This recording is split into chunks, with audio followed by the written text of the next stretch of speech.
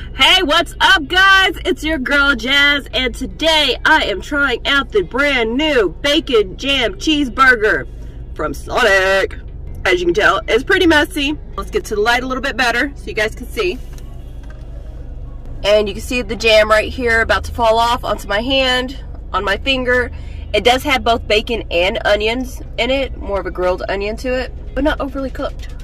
So I would definitely recommend you guys at least trying it. It has a nice savory sweetness to it, but it's not overly sweet or overly savory. It has a very, very good balance to it. In my opinion, a tad bit salty with the bacon on top of it as well. As you can see on here, you have extra bacon slices on there. So it's a little bit salty for me, but I think you guys would enjoy it. At least give it a try. Let me know what your opinions are on it.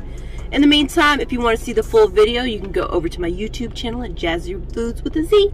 Meantime, stay tuned and stay jazzy. Thanks for watching, guys.